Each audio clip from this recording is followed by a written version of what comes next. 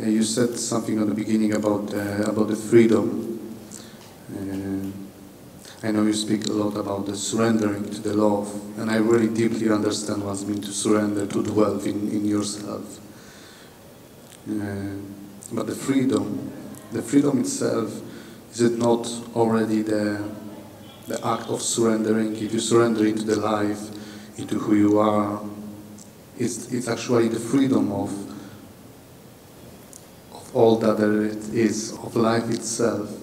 It's a freedom of life itself, but at the same time, you are within that life. That's why I don't actually speak of freedom, because the moment you speak of freedom, then you're also speaking about something that you are free from. But when you're in surrender, there's nothing to be free from. It all just is, you know. When you speak about freedom, then on the other hand, you're speaking about suppression or oppression or slavery or any of those things. But in this experience of just surrender, you know, just there is no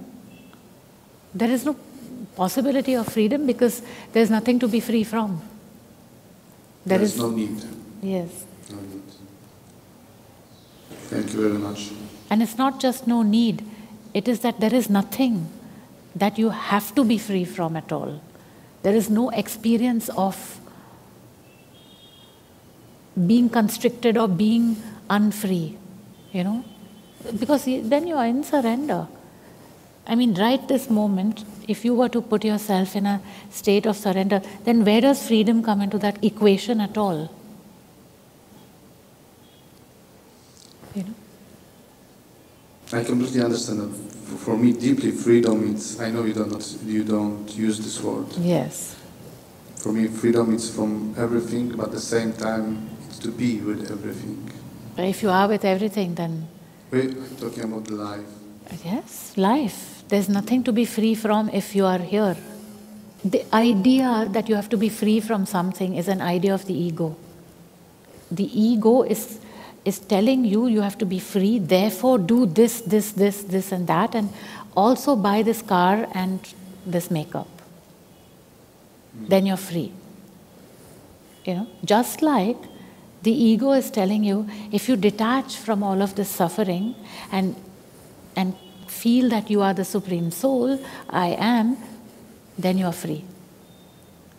It's also the ego. So the word freedom is it's very delicate in the context of self-realization and experience. While what you are saying is that basically you're free because you are, you know, and that is absolutely so, yes. But after a while, even that idea of freedom falls away, like it falls away in the thinking. I don't speak about idea that mental idea or the thought that is created within my mind. I'm speaking about the inner freedom, that no matter what is happened within the life, yes, or no matter how somebody treats me, how badly that could be or how good it would be, I'm completely free from that. The things just flowing, like instead of the state of surrendering, in the freedom, they're also flowing really spontaneously. When you're in the state of surrender, Arthur, it is flowing. This word freedom is something that actually creates a separativeness in the experience of life. That is why it is a word which is not used here. I mean, I do use it. It's not that, you know, there's no one's going to go to jail for that, but it's just the moment you talk about freedom, even in the context of what you are saying, The moment you experience freedom, that means you're experiencing freedom from something. The freedom from emotion, freedom from knowing, even if it's appear, even if it's arising within me, even if the thought is happening, but if I'm free from it, I'm not attached to it, I'm not affected by it. But you are connected with it. If you're free from it, it means you are in a relationship to it still. Know what I'm saying? So should I surrender to the thought? Should I surrender to the emotion? No, it's about surrendering to the soul. Let's say I'm saying I'm free from you. That means I'm still in a connection with you because you are part of that equation. Yes, that's a relationship. If there's no freedom involved, then you are you and I am I, and there are two beings walking around somewhere. What I'm trying to say with the word freedom, the moment you're trying to be free from something, or you are experiencing being free from something, then you are empowering exactly what you're trying to be free from. And in surrender, there is no experience of freedom.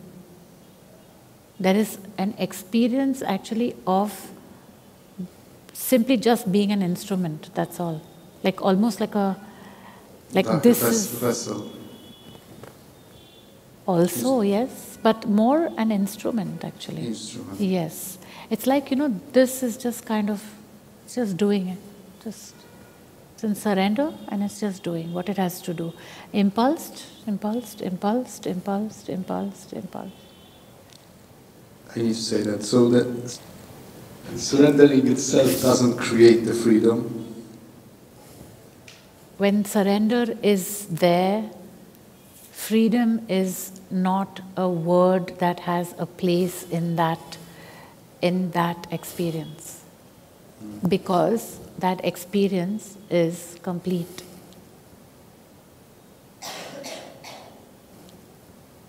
When you are in surrender to the truth, you're not free from anything. You just are. But you're here and now. You're this. You're here. And because if you speak about freedom, then you're already speaking about detaching from something. Then you're free of the pain, but you're empowering the pain because you're acknowledging its existence. When you're in surrender, there's no freedom involved because there's no pain in that equation.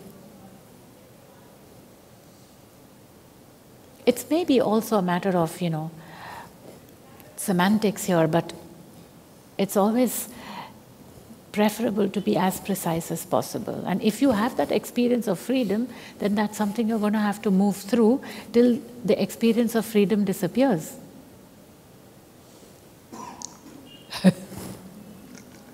I don't know if the Neo-Advaitins are so happy to hear what I'm saying, but if you want to be free from something, then that means you're still connected with it.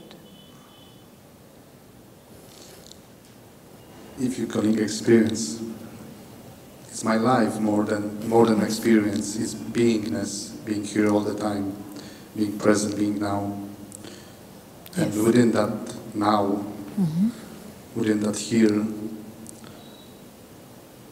there's no experience, like you said.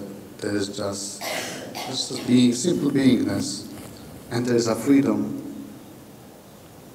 from everything, but at the same time I can be connected with everything. I understand, yes. There's only a freedom from everything because there's no surrender. What are you surrendered to? I am also surrendered to the beingness, to the silence within me. To the silence, I am completely surrendered. I don't feel any silence within me. No? No, I think we're talking about two different things here. For me, the soul is not silent.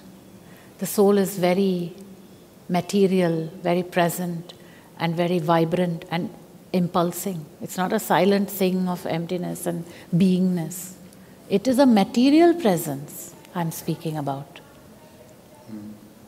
Like it's actually a material thing. It's not a feeling.